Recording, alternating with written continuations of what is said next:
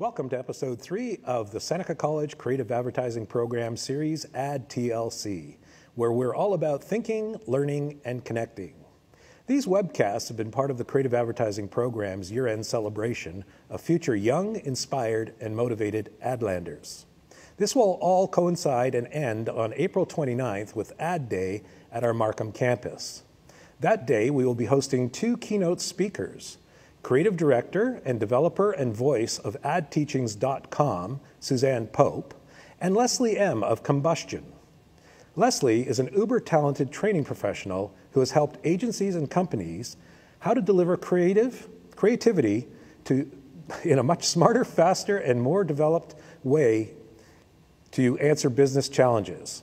Follow the link that we will be tweeting out tonight to register for Ad Day on April 29th.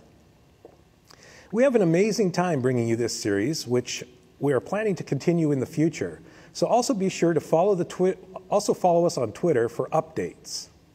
Throughout the live feed, please tweet in any questions that you may have by using the hashtag AdTLC. We have Matt Lee in the studio following the feed, and we will go to him for some updates from time to time. For the next 60 minutes, and probably a little likely to go a little bit longer tonight, we're privileged to have an awesome guest with us. This episode will feature a true creative juggernaut, the CEO, the Chief Creative Officer of Leo Burnett Toronto, Judy John. Judy began her career as a copywriter, honing her skills at small independent shops, large multinationals, and even running her own company.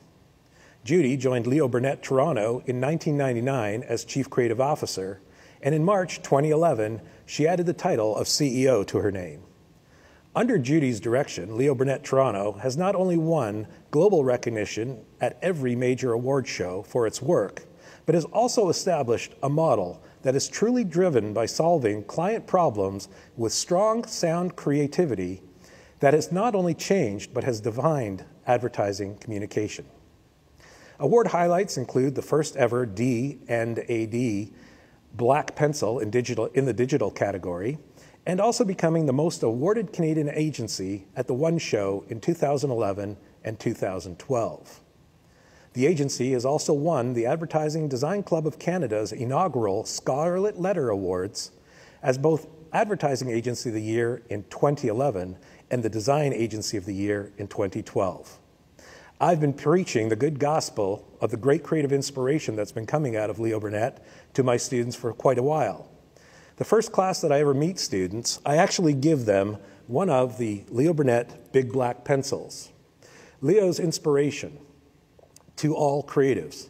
It is the one that he used himself, one where he felt big ideas come from big pencils. The pencil contains no eraser, because no idea should ever be left behind or lost in the translation. Please welcome Judy to AdTLC. That was a mouthful. I should have done that off the cuff instead of... Thank you. Sorry about that. So let's start out with the obvious first question. How did you find yourself getting into this business, and what was the moment that you really felt that this was for you?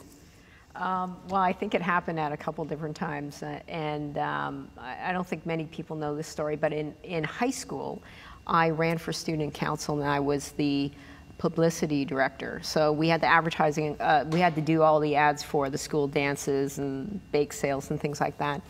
And I ran for student council mostly because I wanted to get out of class, but it also provided an opportunity I had a small staff of I think 4 or 6 people, and we made posters and things like that. And it was interesting. It wasn't what I ended up studying in university. My first couple years I studied film and theater. And then, I don't know, there was something in the back of my mind that I wanted to get into advertising. So after 2 years of university, I dropped out and went to college. And so what was it about that drew you to advertising? I mean, obviously the high school part, but that moment in university where you know what? I love television. So I spent a lot of time watching TV, and I did my homework in front of TV. I ate in front of TV. I still call television the friend. Like when I get home, I might spend some time with the friend. So I have a really fond attachment with television.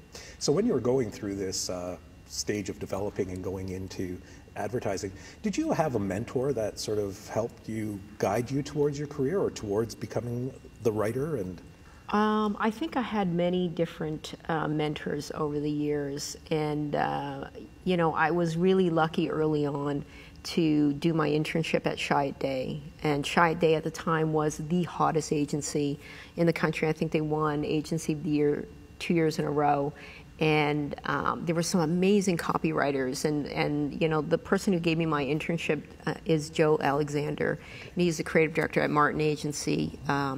And he's so good. He's just genius, and his writing it's so insightful and so inspired. And I remember watching him photocopy his portfolio in the copy room, and it was just like one genius ad after another, and you know, headlines that aren't puns but are really just great insight. Right. And that's where it started. So was there any piece of advice that somebody gave you that helped you even get, you know, to break in faster or to break in to the right place? Yeah, there was a team that took me under their wing at Chiat Day, Jeff Odiorn and Steve St. Clair, and they, you know, a couple pieces of advice from me was work on your book. Like he said, you're going to write about 100 ads, and you're going to show your book around, and you're going to take out 99 of them, and you're going to keep one, and then you're going to do another 100. And it's the sheer volume of it where you're really crafting your skill. But also, he said, be a student of life. Like, look around, be aware, look at what people are doing and why they're doing those things. And those are the insights that you draw from. Draw from the human around you. Yes. Yeah. In my intro, I certainly defined Leo Burnett's success now as being creative driven. Mm-hmm. Can you talk about how that process came about? Like, you're being brought in as Chief Creative Officer and bringing that voice, because for the longest time, the multinationals, the Leo Burnetts, the BBDOs, the DDBs, they kind of sat, creative is what we delivered to our clients, but it was really pushed by billings and strategy, research and that. But the creative that's coming out of Leo is like the drive there. So can you talk to that? Yeah, I think that Burnett has always been a creative agency. And, even before I got there, when Elizabeth and Lorraine and Jeff Finkler, and, there's some really great work that came out of there for Fruit of the Loom and Special K, and there were some really great things that happened. So there was, there's already a desire that they want creativity, and it is it's what we do. I think that a lot of what I bring to Burnett is based on my experience. I spent a lot of time in small agencies, worked at Taxi when there was 7 people, and at Jeffrey Roche and Partners at the time. And it's that small agency that I really gravitate to because I really love the hands-on, and everybody jumps in, everybody helps out. And then I've also worked at big agencies. I've worked at BBDO and Ogilvy, and there's a great thing within large agencies, which is process. It's not the Wild West. It isn't like, oh, it's chaos. It's more process driven. So what I've tried to do at Burnett is bring those two worlds together of hands-on, everybody in. Like, if we got a problem to solve, you just go grab the right people in the hallway, or we assign the right team of people to that. And it's just working together, and but with good process. And that's how we do it. Can you talk about your own creative process? Like, how do you solve problems? Like, what do you like? Is there? Yeah, I know it's probably one of the toughest questions we may ask tonight. Like, how do you approach ideas? What's the first thing? You get that brief, and you have to you establish that brief. I spend a lot of time on the brief. It's the key. Like, the strategy leads you down certain paths. So strategy has to be really clear. And sometimes people say, oh, we like our strategy really broad and leave it wide open. And I say, that's terrible. It's like, I call that wandering around in the forest looking for the unicorn. Like, when the brief is too big, we send the creatives off, and they're just like, I don't know, it could be this, it's this, and this, and there's no point of view. The best strategy leads you to a point, and usually when I'm reading the strategy, I can see what the solution kind of looks like. And if you read the brief and you have no idea what you're doing, that's when the brief's got to go back. Right. So it really starts there, and then And then I just go, you know, I read magazines, or I'll start looking at reference, or I'll look at annuals of, I like to ground myself in what's been done in this category. So, you know, where are the competitors going? What kind of insights have they tapped into? Is for inspiration, but also to keep me away from there. Right. Because, you know, as creatives, we always want to do something new and fresh. And then, you know, I'll go for a walk. I'll talk to people who are, you know, whatever I'm working on, if I see you drinking smart water, I'll go, why do you drink that? What's good about it? So I just talk to people who are into that thing, and it's the curiosity. Yeah. Well, and I love that, because one of the things that I preach is that you have to have an insatiable curiosity for the success in this business. I mean, it's rooted in that there's never a moment that you're not looking at something and asking why. Yeah. You know, that's the beauty part. One of the things I've heard about, you know, one of your key pushes at Burnett. Might be a lie. Well, it's come down a couple of times now. Okay. That you really kind of push the ideas to be about acts, not ads. That, you know, so can you explain that a bit, and you know, to get your creative teams to buy into that? Acts, not ads. It's more about creating a two-way conversation, and that's the way advertising should be anyway. It's not the old school where we're just pushing out a message and saying, here it is. The act part is involving people in our conversation. It's making sure that they're interested in it. So even when we get a simple brief for outdoor, you know, James Reddy's a great example. Do some billboards and say, you know, buy our beer, for example. Well, you can do that, but the interesting thing is, how do you get people to really care? And that's the acts part. How do we get them to engage with us and have a conversation with us, or look us up, or recommend us to a friend? And that's the point of view we try to take on pretty much everything we do. And so it's very easy for the creatives to then start to think beyond just a push, like a simple idea. Beyond us selling something. Yeah. Many of the pieces that you know, Burnett works on, and certainly from your end, are really strongly based in a good story. Like there seems to be a great story behind everything. Yeah. So how does somebody develop strong storytelling skills? Is there, like, you know, like our audience is obviously going to be student based, or at least that's, you know, how we're selling this. So, you know, that's a $1 million question as well. But yeah, it's funny because we were talking about that at work today, where you know, sometimes we'll see an idea and we'll say, you know, there's the beginning of an idea there, and then we'll push on it about how to execute it and things like that. And then depending on the team, they'll go away. One team will go away and bring back exactly what they think you asked for. And they'll say, here it is, and they'll think they'll solved it. And to a certain extent, they have. But when you look at it, you don't feel anything. And I think there is I guess that's what makes it subjective, creativity subjective. But I think you should feel something. It isn't just that you've intellectually solved it. It's like 1 + 1 = 2. The really great teams take your feedback and go in unexpected ways, but it's the insight that they bring to it. It's the, why do I care? Or, wow, you've made me think about that product or that insight in a very different way. And that's the storytelling. You can see when creatives come, you know, when they write headlines, for example, they come up with ads and it's their first idea, because everybody would have gone there. Right. You know, That's you know obvious. it, you know it, the obvious, and you go, yeah, you know, it's not wrong. It's hard to argue because you go, that's not wrong, but it's not good. Yeah. And it's that push for a deeper insight or something that no one has come up with. That's the genius. Yeah. And, you know, it's rare, but that's what we aspire to. Yeah, that's our lead. I was privileged to hear you speak at Advertising Week Toronto this past February at the Leading Social Change conversation on how we could do work that matters. So I want to take a look at a couple of campaigns that Burnett's done for raising the roof. And the first one we're going to take a look at is called Stickers. Okay. Raising the Roof is a homeless awareness organization. Every winter for the past 16 years, they've sold winter hats to raise money. While people know about the hats, they wonder if the money is actually making a difference. In 2013, we addressed the concern by marking places where money from raising the roof hats have helped the homeless get off the street. Bright and celebratory messages started popping up in unexpected spots across the city, spots where people usually see the homeless.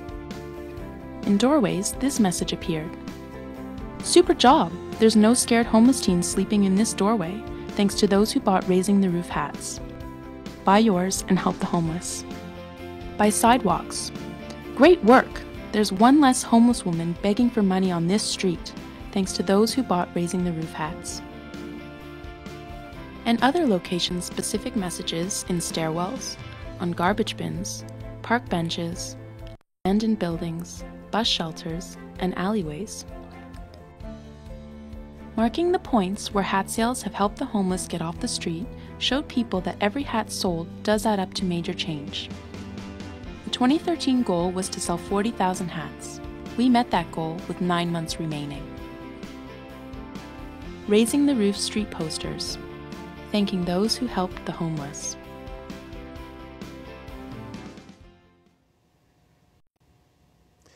The results speak for themselves, the success and the numbers that are quoted in that. What was the brief and the core of the strategy behind that you took to your creatives? Well, the whole brief is we do this hat campaign every year, and it is to how do you make people care? It's hard for every organization. We're all fighting for the same dollar. People only allocate so much money to causes. And how do you make them care about your cause? And one of the insights we always find is people, for every cause, they don't know where the money goes, or does their money really work? And I think that's definitely one of the concerns when people support something like Raising the Roof. Does my money really work? You want to make sure that you're making a difference, and so part of the campaign was doing that. And the stickers certainly spoke to, like, somebody got a job that was once sitting here, yeah, and all that. Mm-hmm, and right. How did the public respond to those pieces? I mean, they were stuck down, and did they read them? Did you have a chance to observe individual opinion on that? Was there? No, well, I don't know. We haven't asked around about that, but usually you do see, like, even when we're putting them up, they're so, they really pop out. People read them, they'll stop. Like, I would stop and look at that and go, huh, and the whole thing is about changing the perception. Right. Does budget impact the choice of media when you work on something like this? Of course. Always does. Yeah, of course, but but in this case, because you are doing this for Raising the Roof, and so the less that the more they can give, then. Oh, for sure. Yeah, we definitely we try to keep our we try to be really respectful of the budget. It doesn't make sense to spend a lot of money on production when I get why you have to at times to break through, but the pure creativity is how do you do it for a tiny budget? And should this is something that we have our students do as part of our program. We ask them to find a corporate sponsor. And then pick a cause that is relevant to the Canadian public.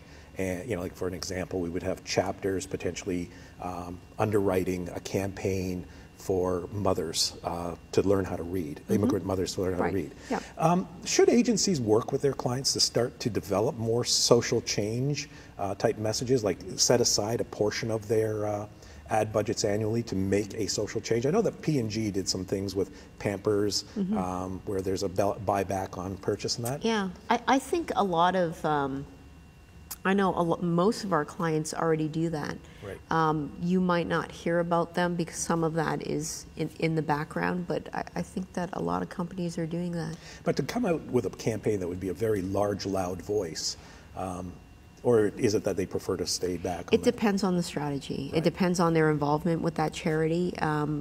Yeah, it's different levels of how much they want the public to know, and sometimes that seems self-serving, right? And sometimes it doesn't. It depends on the relationship. And the public, if they see it as self-serving, then exactly, can bite back on you. Yeah, exactly. We're going to look at another Raising the Roof piece that again was to show how they could get more out of their contribution and learn where their contribution gets. So let's take a look at the hat wall. Okay.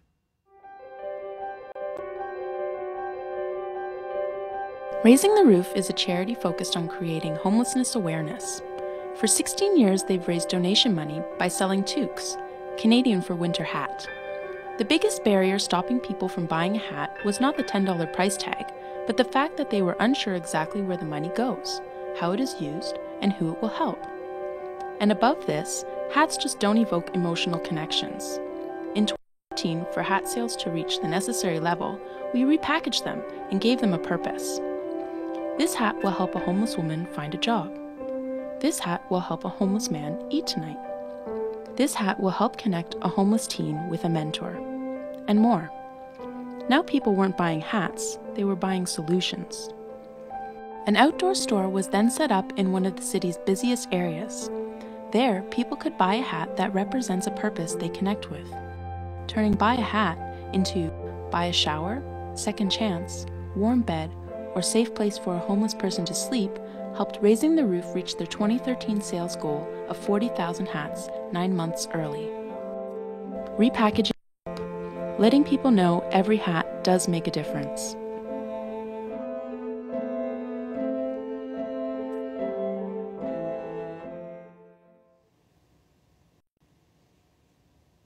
So I love the simplicity of the design. I mean, the package and the typography and the display in it and that.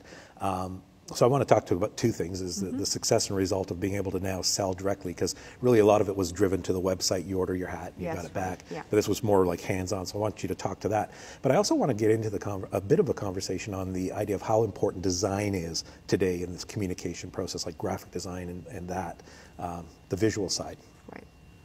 Right. First question, yes, it was, for the launch of the hat campaign, the two campaign, they were, our clients said, oh, we got this, we secured some space at Dundas Square, and we're going to sell some hats there. And we thought, that's amazing, if you can do something down at Dundas Square and the traffic you get and the exposure you can get, we should do something really, really striking there.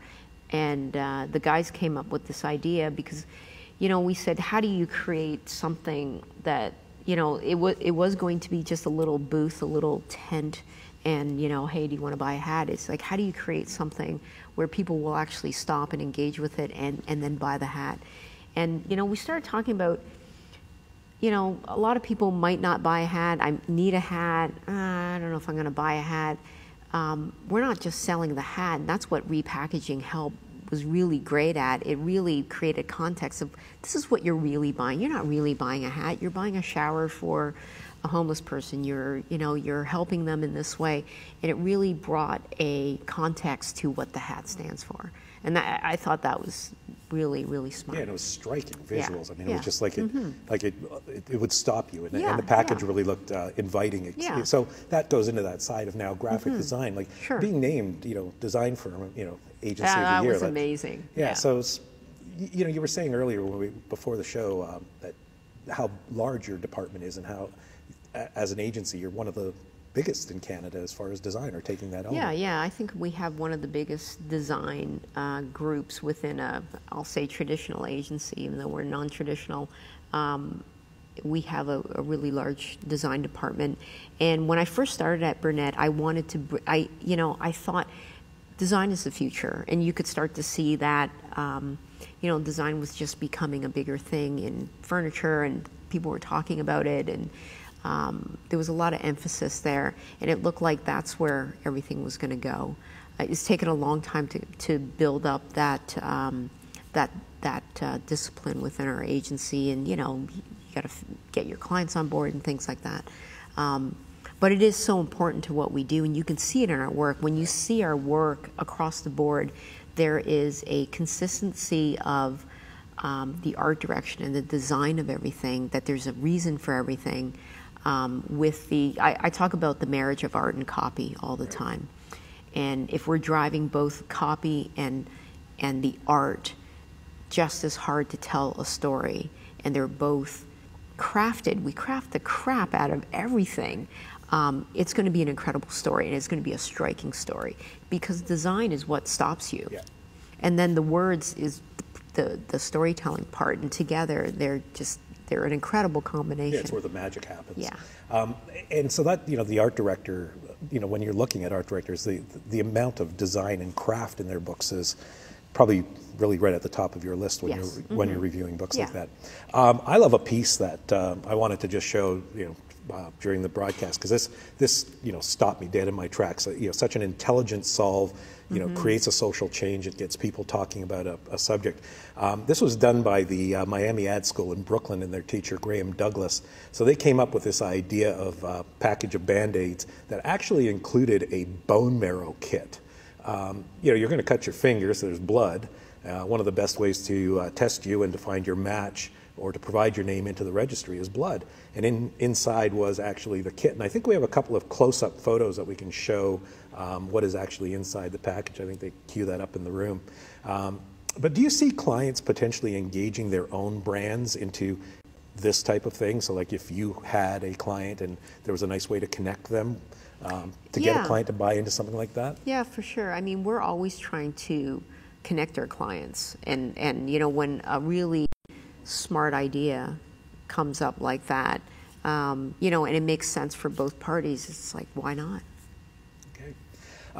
Earlier we had a comment tweeted into us from some young talent who are building their portfolios, especially this time of year. Yeah, there's a lot of portfolios. There's a lot of portfolios coming at. Yeah. So they're, running around trying to figure execution, tactic, what's the best media. Is it better to start off truly media agnostic and get that big idea on paper? Yeah. It is. It's all about ideas, really. And we were talking earlier about every creative director will tell you something different about what you should have in your book, and so it becomes very confusing for people just coming out of school, because it's like, who do you listen to? Somebody says, well, where's radio? You should have radio in your book, or you should have TV in your book, and I always think that you should, out of all the advice you get, you pick the agencies that you respect and the type of work that you want to do, and that's the opinion you should take, because you'll get 100 different opinions on what should go in your book. I personally look for just really great ideas, and the simplest thing is print ads. It's it's the easiest way to telegraph whether you get it or not. Right. So a couple print ads is like staple, and for a copywriter, I want to see you write. I made this mistake once for a copywriter. Beautiful book, visuals, and then a tiny line, but nice visual solves and a tiny line. And we brought him in, and he couldn't write. He couldn't write a paragraph, and I thought, oh, I'm never going to do that again. So for writers, I want to see some writing in your book, some long copy. And then we want to see, at Burnett, we want to see some experiential stuff, like stuff on the street, stuff that draws people in.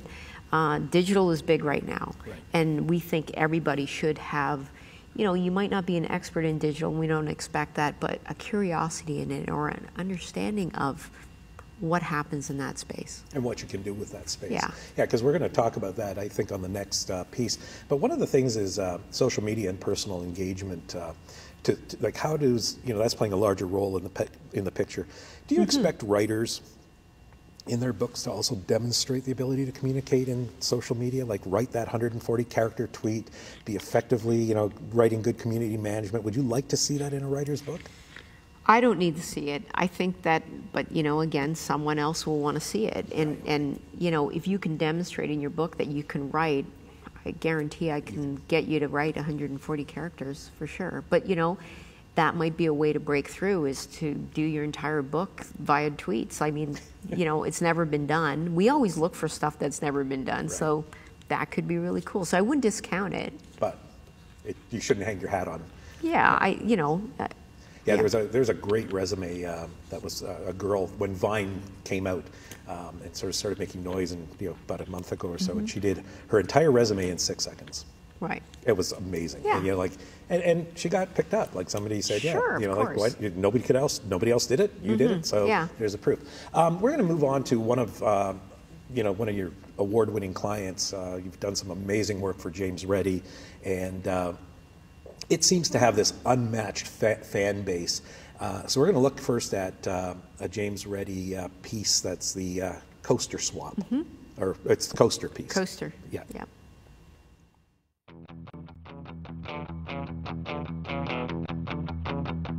James Ready is the beer of the people, always trying to give drinkers more for their money. Because of its growing popularity, James Ready started getting listings in bars. In the overly beer-branded bar environment, the only way our small brand could get noticed was through beer coasters. But beer coasters with more awesome. 50% more awesome. Coaster designs were oversized to give drinkers 50% more awesome in the form of entertainment, games, and information guys needed to make everything more awesome. Some coasters allowed drinkers to save their beer if they had to step out.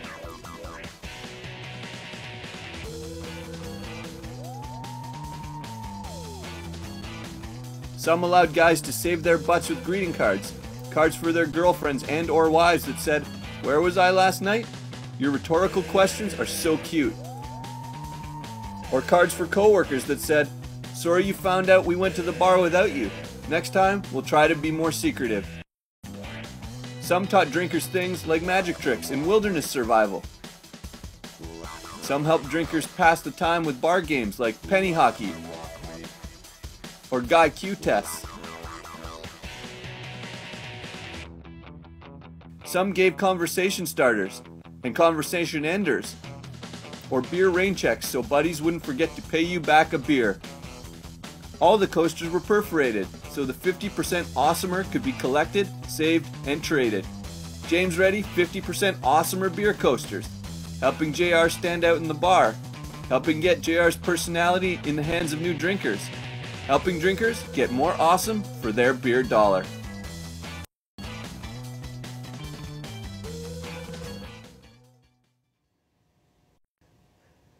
So this is a great relationship with James Ready. So where did this idea grow from, and how do you keep it fresh? Like everything, just each time, it's just like a new innovation. You know, whether it was buying a piece of the billboard. It's hard. The bar is really high on James Ready, so we go through a lot of ideas. And this idea, James Ready was going on premise. And they wanted to, get the word out to when you're at the bar, order James Ready beer. And of course, we have like small budgets, and we don't, we're not Budweiser, and we don't get to buy a big thing, and all these giveaways and things like that. So the guys came up with this idea to do beer coasters, but let's do it in a James Ready way, because our whole thing is about, the beer of the people and giving people more. Like, expect more from us. And so, it's just a really fun idea, and apparently it was really successful. Oh, I can see how. Yeah. Clients are already saying, what else can we do? Yeah, and I love the, put the little reserve tab on, and the hockey, the table hockey thing. It's just fun. And it's again a great story that the fans of the brand are willing to participate in. Yes. We're going to also take a look at one more piece, which is the Facebook swap. Mm-hmm. James Ready is the beer of the people, always giving drinkers more for their beer dollar. In 2012, with Facebook being JR's only communication space, JR wanted to attract new drinkers to the brand's page. Here we could introduce them to JR, new brews, and other news. So we turned to our loyal fans on Facebook, asking them to help us spread the word. On November 21st, we kicked off the James Ready cover photo swap. It was simple. James Ready drinkers could use JR's cover photo space if they let us use theirs. It started with a message in our cover photo. "We'll give you this space if you give us yours." And the swapping began daily. We talked to Dave's hundreds of fans on his page. "Hey friends of Dave, what has a handlebar, isn't a bike, and lives on Dave's face?" The answer is on the James Ready Beer Facebook page. And hundreds of Dave's friends went to see JR's page to see Dave ask others to donate to his Movember mustache. The next day, we talked to John's friends and teased them with a never-before-seen photo from his wedding. His friends came to our page to see the photo of his drunk bride. The following day, Jeremy gave us his page and we gave him ours. The next day, Adam swapped with us, and so on. We talked to thousands of new drinkers through their friend's cover photo. JR became endorsed by somebody they liked. Drinkers use JR's cover photo space to talk to JR fans and promote business, spread the word about their bands or concerts, post resumes, sell things, show off their art, impress ladies, and endorse their motorcycle gang and other odd reasons. Our message not only appeared on the JR fans page, but also in the newsfeed of all his friends when he updated his cover image, making sure everyone saw the partnership between their buddy and his favorite brew. Drinkers wanted the use of JR space because it gave them extra fame, but at the same time, they wanted to help the brand they love by promoting it to friends. JR swapped with drinkers daily for 3 weeks. In that time, the campaign reached almost 6 million unique people, jumped in page shares 352%, jumped in content likes 402%, and most importantly, fans increased by 37%. At the end of the campaign, JR's community asked that we continue swapping, so the campaign continues.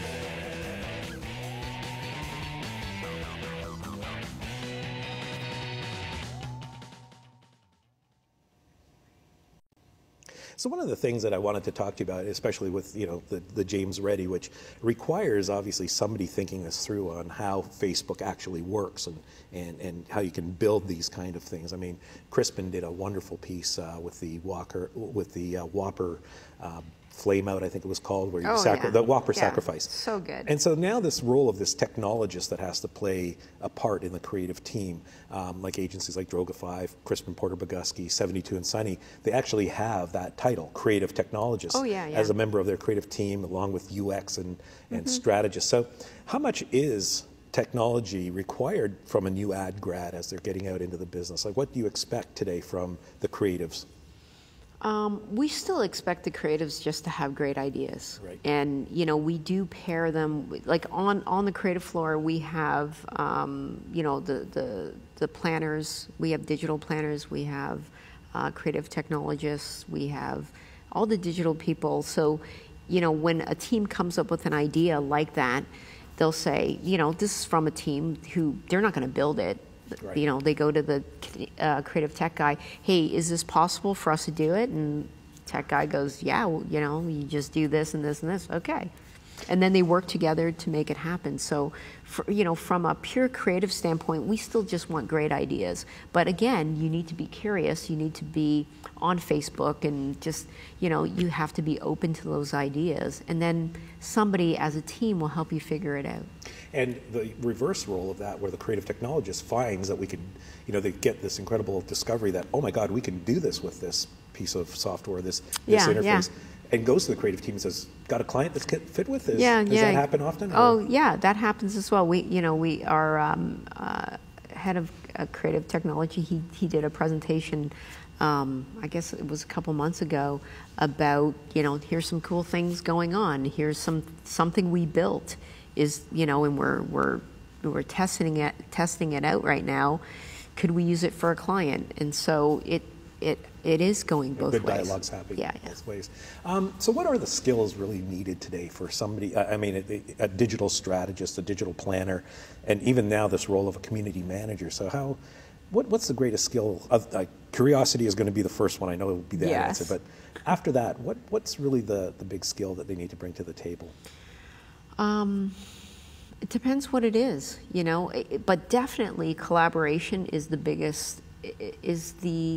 most important skill, because it takes so many more people to do things. It isn't like in the past where, we're just going to make one print ad and that's what it's going to be, it's going to drive you to here and here and here. And so the teams that we create are so much bigger. And so you really got to figure out how you're going to navigate and how you work with one another to make stuff happen.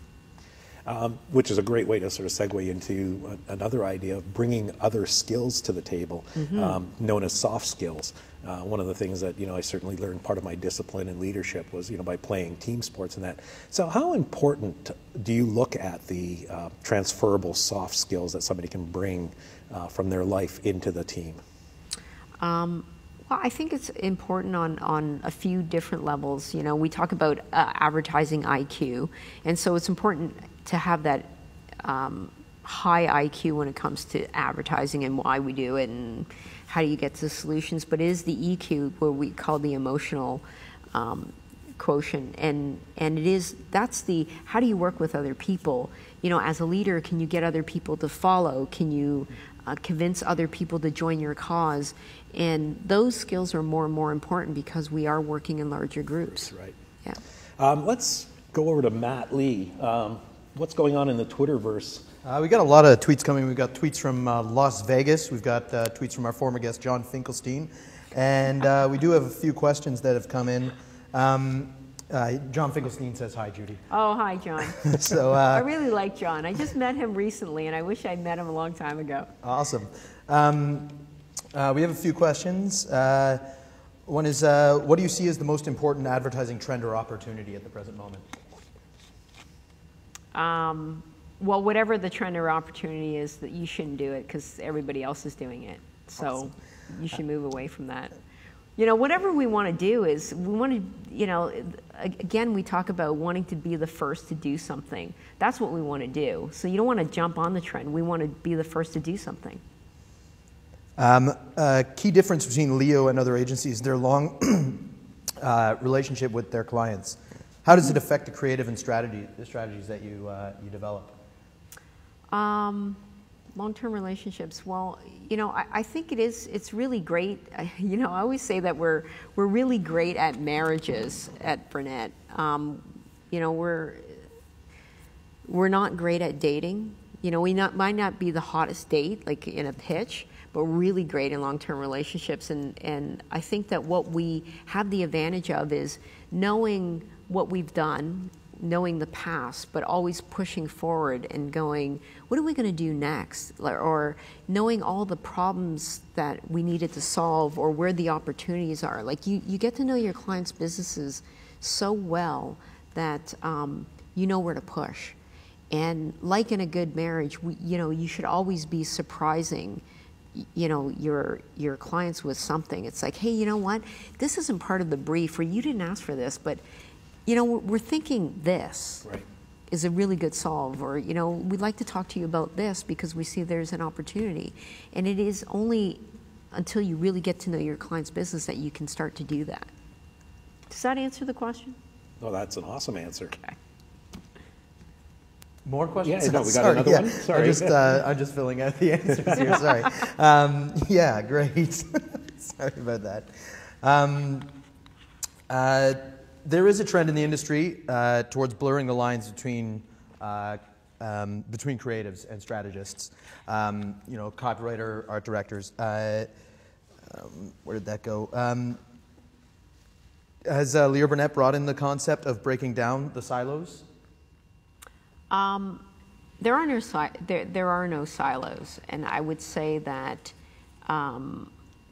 You know, we have this thing at work we call One Team, One Dream, and we even created a logo for it because there are no silos. We work as a team, and I showed this picture of an engine, and it has all these different parts and, you know, all the little lines that come off and describing what those things are. And I said, we all hold a different tool. We are all specialists at different things, but we're building one thing together. And those lines blur. Like, great ideas come from our strategists. Like, they come up with wicked ideas, and we go, yeah, let's do that. But you still need the creative team to figure it out and execute, and, you know, like, they work together. And so, you know, and you know, our account people write headlines, or they have ideas. They'll go, hey, you know, on a brief, you know, they might have a thought starter, and we go, that's a wicked idea. It's the start of something. And so, you know, I can't overemphasize the team build of something. Like, everybody makes the idea better. There isn't this anymore where we're hiding our ideas, or, you know, back off. That's not what we do. Great. We're going to start back with looking at IKEA. A client that you've been working with for a couple of years now. And so we've got two videos we're going to look at. The first one we're going to look at is called Moving Day. Every July 1st long weekend in Canada, a cultural phenomenon happens. The people of Quebec move. They call it Moving Day. This leads to all kinds of chaos. Imagine 225,000 people in a city of 1.8 million moving all at the same time. There isn't enough of anything.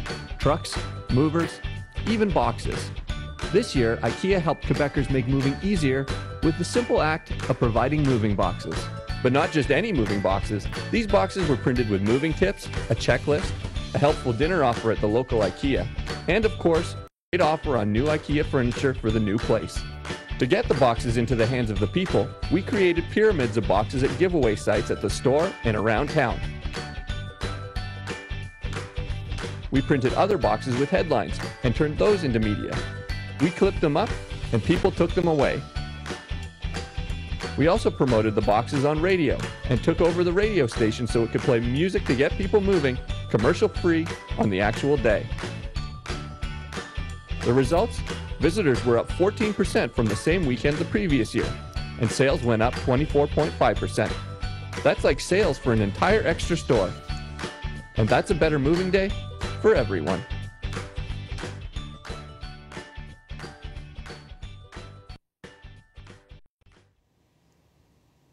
So who brought this insight to the table, or this strategy to the table? I mean, I'm married to a Francophone, and I just thought this piece was phenomenal.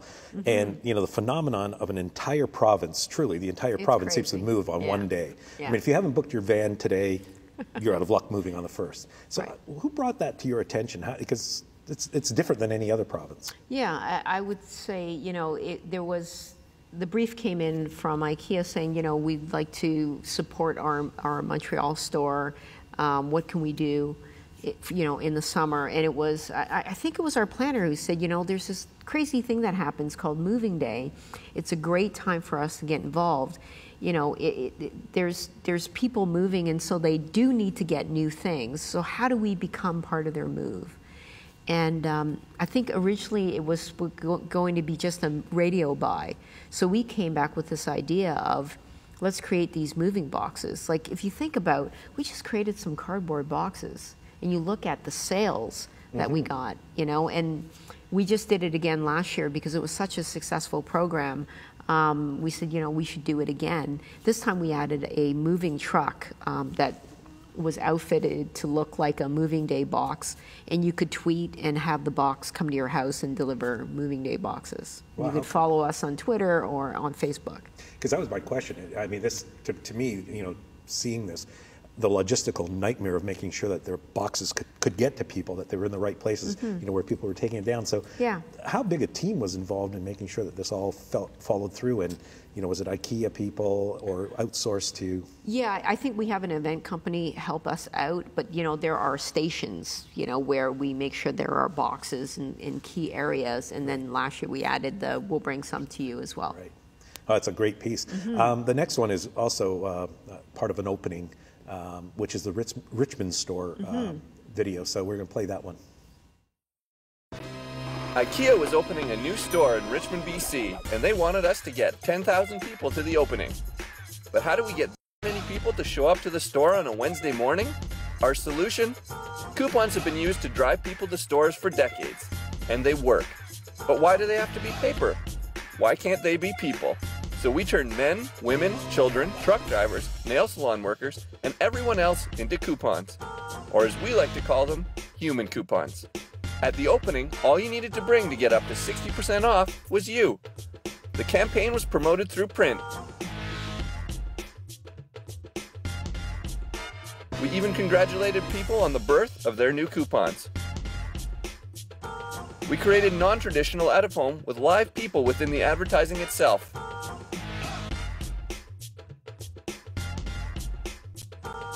And we used more traditional out-of-home too.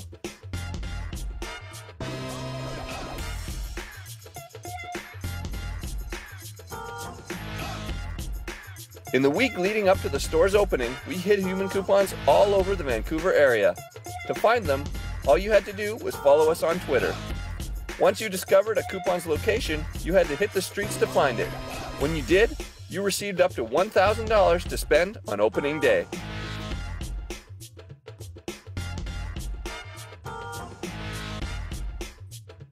And the more people who tweeted the IKEA Richmond hashtag, the more human coupons were released. The IKEA Richmond opening was a massive success. IKEA Richmond became a top trending topic on Twitter in Vancouver. Our Facebook fan base in Vancouver increased by 76%. On opening day, attendance exceeded ambitious objectives by 45%, and total sales smashed objectives by 42%.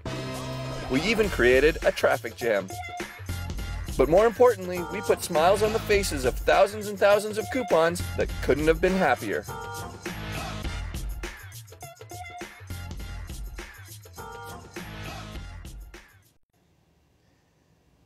So massively unique. I mean, where does that come from, and how hard is that idea to sell? Because all these pieces really make me think and feel IKEA. But how hard a sell was that to the client, like, and to understand exactly what you meant? Oh, it was actually a really easy idea to sell. Like, IKEA, they're an amazing client. Like, they really understand their brand so well, but they also understand creativity and the power creativity has to move people. And so when they saw this idea, they totally got why it would work and why it would be compelling, and all the different pieces. It's just they're really wonderful to work with. So it was an easy sell. And when you see it put together, you go, yeah, of course, it's such an obvious idea. Yeah, I mean, and the newspaper pieces or the print pieces, and the out of home at all, everything just fits so beautifully together. And I love the piece where even the walking coupons, little backpack sort of things. Right. So we're going to get on something a little bit tough, sort of turn up the heat a little bit on you. Hot topic that has always finds its way into this discussion, and I know you're no stranger to this conversation about women and the success, their success in the advertising industry. I'm proud of the leadership roles in Canada. I mean, it's amazing. Canada's really with yourself, Nancy Vonk, Janet Keston, Christina Yu, Elizabeth Lynn, Karen Howe. I mean, it's Suzanne Pope. The list really moves. So people have difficulty with this conversation and asking the question. Neil French certainly opened a can of worms on the topic. So Kate Gordon asked the question, where are the Donna Drapers of the world? She is the founder of something called the 3% Conference, and has firsthand witnessed women not being given the chance to pitch, not finding their way to the top of the heap. So what are your thoughts exactly on this? And how do you approach the answer to this question? Why do I keep getting asked this question? It's because I'm a You're woman, right? It is. It's that without is a why. question. It's a tough one because I get asked this question a lot, and it's really, it's tough because I don't think about it that way. I don't, even as I was growing up in the creative department, I never thought of myself like, I don't go, oh, I'm a woman, and that's why I get passed over because of this or whatever. And maybe I'm naive, but I really believe that it's a meritocracy. Right. Within the creative department, it's like best idea wins, most talented people rise. Like, it is really, I believe in that. And I've been really fortunate to not run into those things. And I think that there is a lot of representation of some really great women in Canada in leadership roles. Could there be more? Yeah, of course there could be more. But, I think that also it is, it's tough because women, it's biological as well that women, there's a biology to it of, if you're going to have kids, you need to take some time off, and that influences what happens to your career. Like, those are realities. That's what happens. I mean, you could just have your baby and go back to work the next month. You could. Yeah, by choice. By choice, and it's all about choices that we make. But that could be said for any industry with a woman. Yeah, I guess so. But I think for me, I'm gender blind, and I'm racially blind, I guess. So I don't really, I never grew up and go, oh, I'm Asian. I am Asian, by the way, in case you haven't noticed. I didn't think, oh, that's gonna hold me back. I just, and again, it might be because I'm naive. I really believe in meritocracy. And that is a truth of, it is a business that's based on hopefully merit skill. I mean, and it might not be everywhere, but I've been in the fortunate situation of the places that I've worked at, they've been that way. And it's not to say that it doesn't happen in certain places. Tiffany Rolfe who was a group creative director at Co in New York, told my students this past fall when we went for a visit that women are hardwired to kick ass and nurture at the same time. So it's kind of like, you know, the stretch between those. The advertising business is not known for its nurturing and training because, you know, it's certainly filled with insecurities, etc. How can we change the way this industry nurtures the talent within?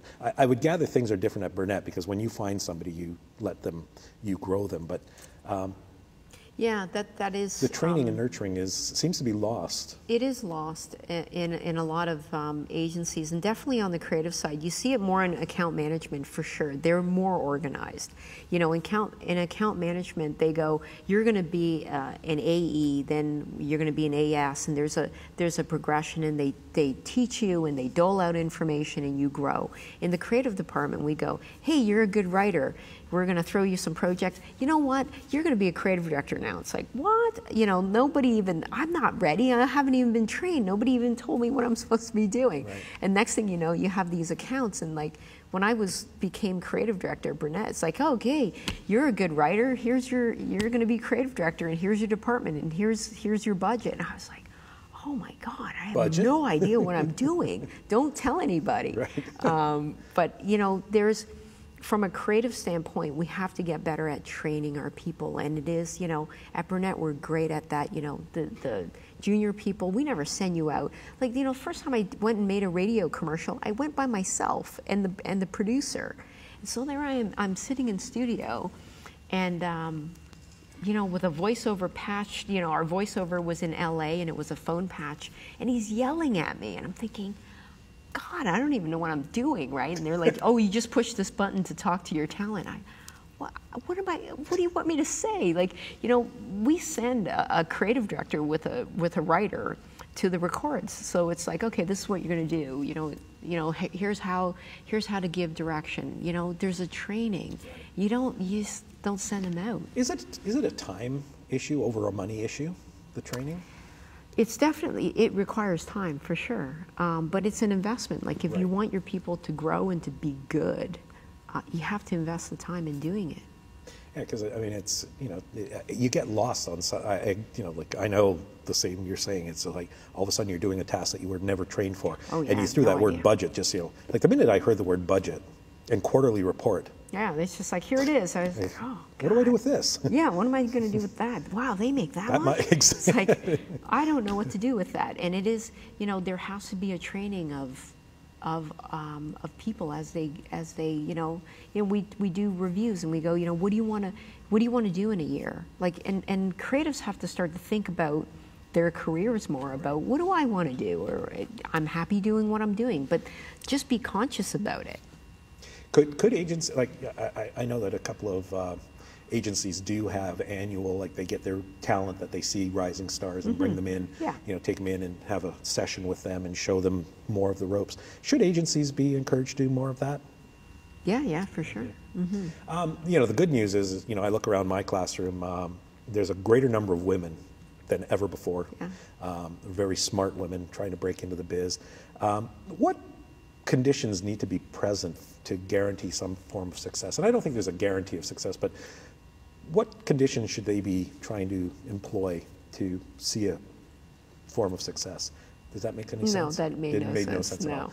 I mean, there's a lot, like, great, okay, next question. No, I mean, as you're training, like, what can you do as you're learning this process to help make sure you're finding your direction? What would you tell a young woman to look to? You mean in terms of what career they want to get into? Well, they know they want to work in advertising, they want to be a writer, or they're going into strategy. Oh, definitely you want mentors, if you can get one. Everybody's really, like, the problem with agencies right now is we're so busy. Like, people are working crazy hours. But if you can get a mentor, that's amazing. If you can build some relationships. Like, when I was in school, I started working my first year in school. So I worked at this tiny agencies, and I wrote research papers. And but it was an ad agency, and so I met tons of people. So you just like, and once you're in the business, you're in. So once you make those connections, people want to root for you. They want to help you out. Like, there's really nice people in the business. It's just hard meeting them. And there's a lot more pay forward today than there ever has been. I mean, I know like 15 years ago, there wasn't as much pay forward. I think that there was a different element, and now I'm seeing more people that are willing to pay forward with the young talent. Yeah, for sure. And you know, and just one other thing, when you were talking about, you know, portfolio nights, when we were talking about that, every opportunity you get to meet creative people or people in the industry or show your book, you got to go. Like, you know, like if only 5 people go out of 19, it's like those other 14 are not interested in being advertising. Like, every time you get an opportunity, you're going to go meet somebody. You should go. So when it's knock, answer. Every time when there's a knock on the door, answer. Yeah, everything. Network. Get out there. Yeah, network. We're going to look at another piece, The Walking Dead installation at Union Station. Oh, right, yeah. And so let's take a look at that. The Walking Dead, one of AMC's most popular TV shows, is set in a world overrun by zombies. To get people excited about its return on February 10th, we created the Rotting Finger Countdown. Every day leading up to February 10th, one finger was hacked off the hands, counting down the days to the return of the show. And for one day, we added to the rotting hands with some rotting zombies. Though we only had one installation in one Canadian train station, we amplified its impact by creating the hashtag TWDFeb10 and asked people to tweet pictures of themselves in front of the countdown for a chance to win one of the 10 2-foot-long severed fingers. As word got out, more and more people came to see the countdown. Superheroes, newlyweds, dogs, the dead, even people who couldn't make it showed up, all for a chance to win a gruesome, severed zombie finger. News of the countdown quickly spread across the nation and the globe, in blogs, social media, newspapers, and the TV news. It generated over 900,000 impressions in Toronto's biggest media outlets, and over 18 million impressions on Twitter. And when the show finally returned on February 10th, The Walking Dead set a ratings record.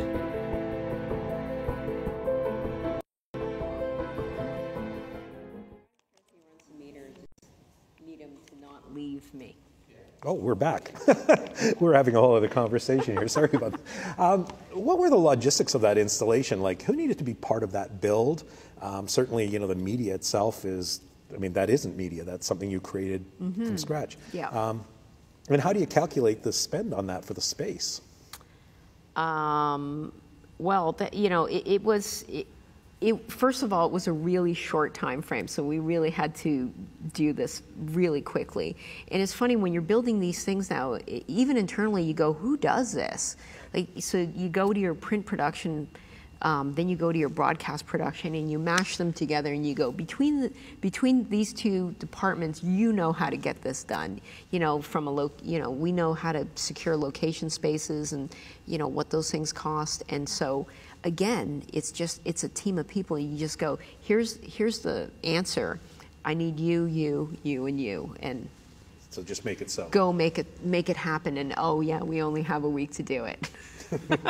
One of my students wanted to know, what was that thing made out of? Like, what was they didn't get It's down like to... a paper mache thing, and it's so beautiful when you look at it up close. The craftsmanship is just, it's unbelievable. I don't know what it was, like foam and a whole bunch of wood was in there.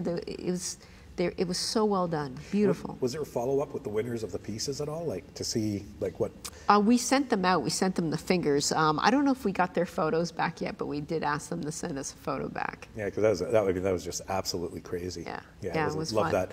Yeah, I had to take Go Train, and I think it was during Ad Week, and I saw this thing like going, what the hell is like? It really was took your breath away. Yeah. I mean, nice space. So, Matt, let's go back to Matt for what's going on Twitter. Yeah, we do have quite a few questions.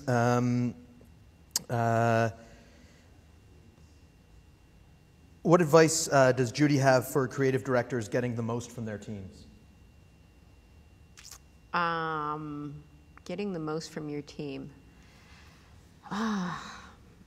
Well, that's a hard one. I mean, there's so many different things you have to do to get the most out of your teams, and it depends on your team, and it depends on what, you know, every team has their own vibe, so you're finding different ways to motivate them or different ways to help them or inspire them. And sometimes for a team, I'll give them thought starters, or I'll send them some reference on, here's what I'm thinking, or here's some places to start looking. And then for other teams, it's like, you know, I could just say something as simple as, yeah, you know, it's a good, you know, that's a merit.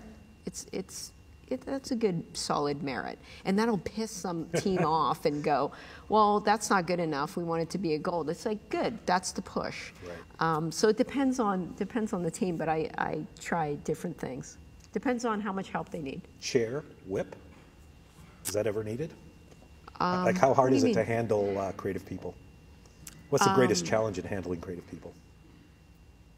I think, you know what, I think I'm pretty lucky. I think I have some really motivated teams, and they really want to do great work. And, you know, sometimes, I think I would say more for new people who come into Burnett, when you come from a different agency, we have different systems, we have different expectations, so maybe if you're used to doing something 15 times, you don't know that we're gonna make you do it 50 times. Right. And then after we sell it, we're gonna make you do it more. And then, like, one of the things I'm notorious for is when we sell a spot, for example, I'm gonna make you rewrite it even after it's sold. And then when we're on set, I'm gonna ask you to try some things out. And maybe when we're in the recording session and the client's sitting there, I'm gonna make you rewrite it again. And you know, I'll try to get the client to agree to that version. But it's the crafting and crafting and crafting, and it's those things for new people coming into Burnett that I think is surprising. They're like, oh, okay, that's what you mean. Yeah, it ain't finished until it's perfect in that. Anything else, Matt? We had a question regarding sort of ageism in the industry as youth comes in and older folks are sort of pushed out. Do you notice that there's a sort of older folks being pushed out? That's such an awful image. Wow. Soil green image. So what's the question? Sorry. The question is, do you believe that it's an issue within the industry? I'll recite it straight off the Twitter feed. You've touched on life experiences linking to broader insights. In your opinion, are there any issues with age in the industry? The only issue with age is you just have to be relevant. You have to stay relevant. And it's funny because, you know, I was talking about this topic with someone recently. I can't remember what the context was, but you know, how there are no old people in advertising. And you know, in the US, you see a lot more creative directors who are older. And I think it is, you have to be relevant and you have to stay on top of what the latest, newest thing is. And usually that comes from the young and new people coming into the business.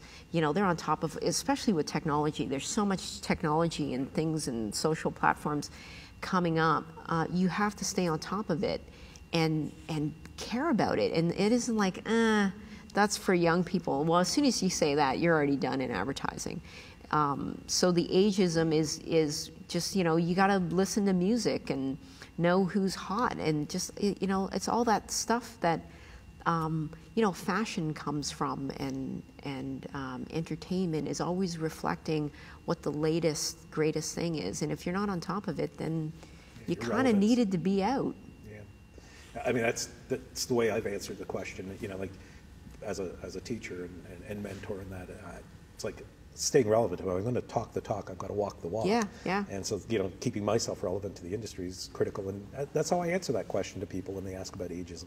Is there is no age. You know, age is, you know, it's a number. Right. It's what do you feel in your soul? How do you behave? What do you like? How do you get motivated in that? I want to ask. There was another question that we had tweeted in earlier. How important are presentation skills for young Adlanders as they get in? Like. Well, we help young creatives with their presentation skills. Definitely when we interview someone and they seem to really be naturally articulate, that really is impressive. Right. So, you know, when you interview and they're showing you their book and they're selling it and they're making sense and sounding really smart, we already think, wow, that's that's a well-rounded package. So it's not vital because, again, you know, we'll see a book that is just genius, and you might just be the person who likes to work in the background with genius ideas. That's great too. Yeah, because you'll have somebody else that can come in Sure, and pitch for the crap sure. out of it. These questions they're going to be short, but the answers, you know, are up to you on it. Are you competitive? Yes. How? How competitive? Yeah. Like, you mean in terms of a measurement? A measurement and how? Yeah. I'm super competitive, and I would say that there's a great quote from Moneyball. If you saw that movie, it was something like, you know, I hate to lose more than I like to win. Like, I hate losing, like pitches, and like, you know, I just hate losing. So I'm competitive. I'm competitive in that way. How do you relate being competitive to success? I think you have to be competitive. I think you have to want to win to be successful. Like, otherwise you're just like, I'm pretty happy. Yeah. You know, like, that's good enough. That was nice. And Good enough sucks, man. yeah, so you know, you need to have that drive to want to be more. And I do have to do a shout out to David Oakley, because I know that he tweeted that I did win the football pool one week in this American pool I'm in, and he still owes me $100, and I haven't received it yet. So I did have to say that. $100, please. $100, American. And we're keeping $20 to Seneca for, you know, Sure. the time whatever. we've given you. Yeah, that's advertising time. I did a chat with Alex Boguski, actually the same day you did a very similar chat with him down at the yeah, Metro that's Convention right. Center. So I had him come in and talk with a group of students, and one of the things we wanted to establish is, you know, what is it you need? So he said he would rather hire somebody with passion than experience. And it was kind of grounded in the idea that I can give you experience, and experience will grow you, but if you don't have the passion. So what are your thoughts on passion? You know, it's funny, we look for three things. It's passion is definitely, otherwise you shouldn't even be in the business. Talent is something that we look for, and attitude. Those three things are a combo. Like, attitude, you can't, you know, sometimes we get interns in, and I was telling you earlier, we had an intern who was supposed to be with us for 2 months, and within 2 days, he pissed everybody off. And, you know, it's such a vocal group of people at Burnett. They'll come into my office and go, that dude's got to go. And just because his attitude, he was entitled and he wasn't helpful, and I don't want to do that. And it's like, he's got to go. So attitude is really big. Passion, definitely. You've got to love being in the business. So how could you measure that? What is a sign that you know somebody's passionate? Is there something that is a real telltale sign? There's a couple things. One is when we ask you to do something, and you can see this in the different people that we can ask a task of, like, hey, can you source us some photos of dogs, for example, for a thing? And you might have somebody come back with, oh, here are the 5 that I found, or here's like 150. It's just the diligence and the, you know, that you want to over deliver on everything. That's passion. That's like, I'm going to go over and above on everything. And so that's also the pursuit of ideas of, I'm not going to show you one idea, I'm going to show you like a ton of ideas. And that's a true measure for you. Yeah. Cool. Has there ever been a campaign, or is there a campaign, either current or past, that you kind of sit back and go, God, I wish I did that? Yeah, there's tons of them. Any one particular? There's so many. Wow, I didn't expect to hear that. Yeah, no, of course, there's tons of stuff we see and we just go, oh, that's so smart, it's so good. There's tons of them, you know, the field band you're wearing, you know, that's one of those big platform ideas that are just like, oh, it's so smart and insightful, and it's not an advertising solve. Yeah. And sometimes it is an advertising solve, you know. When I think about art and copy, because I'm a copywriter, I loved Diesel's Smart and Stupid. Right. You know, the Be Stupid was so smart and so stupid, Yeah. and I love the tension of that. You know, I love stuff like that. There's so much I can go on. There's Cool. tons of stuff. As you sort of, if we, this is going to sound morbid possibly, so you look back on your career, and we're going to say, I'm dying? No. No, God Okay. forbid. We review your career. What would be the one thing that you're most proud of, sort of maybe even on your epitaph, you know, like Judy John was most proud of, to date? I always, and I say this all the time, and I write it on my self-review. This is going to sound really weird. I can't even believe I'm saying it out loud. But even in my own review, it says, what do you want? What do you aspire? What do you want to do? And I always write, be a good human. And so it's beyond the advertising, but I also try to bring that into advertising. It's just to be a good person, right. in what I'm doing. So it really isn't going to be about a single piece. It's going to be the way you've rolled in your career, it's the way I person. behaved and the way I treated other people and the way I conducted myself and the type of work that we do. One of the things I always talk about at work is be useful. And our brands to be useful, like our advertising to be useful, like be useful in people's lives. Not like, let's not just crank stuff out. Let's be thoughtful about it. What keeps you curious? I don't know. I'm just curious by nature. I just love, just what if? What if we did this? What if we did that? I love the possibility of it. That's the fun part. Is there anything you doubt? Do you have any doubts about anything? I doubt everything. You doubt everything. Yeah, no, it's the way What don't you doubt? Yeah, exactly. Like nothing on face value. It's like there could be more behind that. Yeah. There's a lot behind the curtain. Yeah. Crystal ball time. It's almost impossible to ask 5 years, but I'm going to ask 5 years. But where do you see this industry rolling as it rolls forward? No idea. No idea. No idea. Like if you think about how much technology is changing, like even, you used to be able to plan 5 years out. Then you go, and then a couple years ago you go, maybe we can plan 3 years out. Now I'm thinking, I just want to I'm planning, maybe next year or 18 months. And even within that, I know that we're going to have to evolve some things and change some things. So you can't have that 5-year plan anymore. You can't, no. You try to, you'd like to. And you'd like to author more of it than the past where you projected, but now you want to author it along the way. Yeah, exactly. I think that in looking at the future, you just have to remember who you are. And like for brands, like, James Reddy, we remember the heart of James Reddy, even though we're going to move into other campaigns or change. And, this same with IKEA. IKEA has such a strong essence of who they are, but they're going to change and they're going to do new things. Yeah, the DNA is always going to be there. It should, yeah. Mm-hmm. If you could give this industry overall any challenge for, moving forward, what would that challenge be?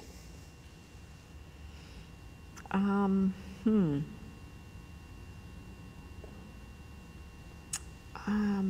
don't know. I guess it would be, again, it comes back to my mantra of being useful in people's lives. Like, even though we make advertising, it should provide an entertainment or an informational, we shouldn't just be creating stuff. Don't just create crap. Yeah, create like just don't push it out. Cool. That's what I would say. Anything else you want to close with? Any last thoughts? I mean, this has been a blast for me. I mean, no, I'm really happy to be here, and it's always, I always want to give back and try and inspire some people to want to be in advertising or stay in advertising, or at least think it's some noble profession. So hopefully somebody thinks. Somebody got something. Someone got something out of this. Kool-Aid, right? Yes, something. If I imparted anything, that would really help me in the being a good human part.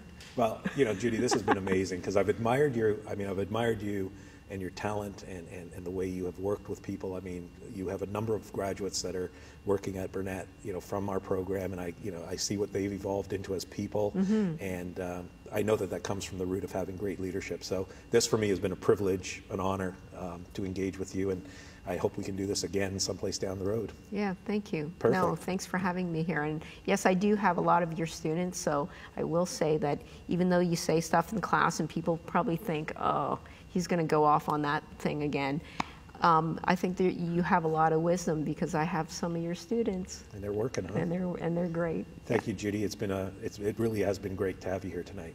Thanks. Thank you. And we're probably going to make sure that Matt makes sure your taxi is still waiting at the front door. Great. So I think he's running out the door right now.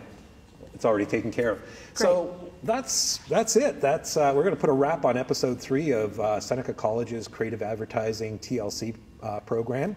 We hope that we're going to continue this down the road. I would again thank Judy John, our wonderful guest. It's been a privilege to do some thinking, some learning, some connecting, some great insights. I also want to thank some other people, starting with my wonderful and very inspiring chair, Marianne Miranda, who has bought into some of my harebrained schemes and ideas, and she's been a leading supporter of making sure that this series actually took place. And the entire AdTLC program, she helped make that possible. Special thanks and shout out go to our dean, Mark Jones, who was definitely supportive of this effort. Big thanks go to Blair Richardson and Alex Hall, the faculty of the broadcasting program here at Seneca, who has assembled an absolutely amazing team of students who worked behind the scenes to put this program together. They have made this look professional. They've made me even look somewhat professional, and God knows they've made it really easy for me to look good and sound good. I also want to thank our digital masters who made the series possible to connect with you online, each episode live and then ultimately archived for the future, Stephen Lynn and Adrian Klemenko. I'm sure I'm going to be leaving some folks off that thank you list, but thanks go out to them. I also want to give a special shout out to my assistant and research who's kept the conversation alive on Twitter, and that is Matt Lee, and I'd be remiss not to say a future copywriter in this industry. My name is Anthony Kalamut. It's been my pleasure to be part of all of this. I am a strong believer that we have a very bright future with the young talent that is being groomed here at Seneca and all the other colleges that are offering advertising programs. So it's a bientôt, or until next time. Thank you very much for watching AdTLC.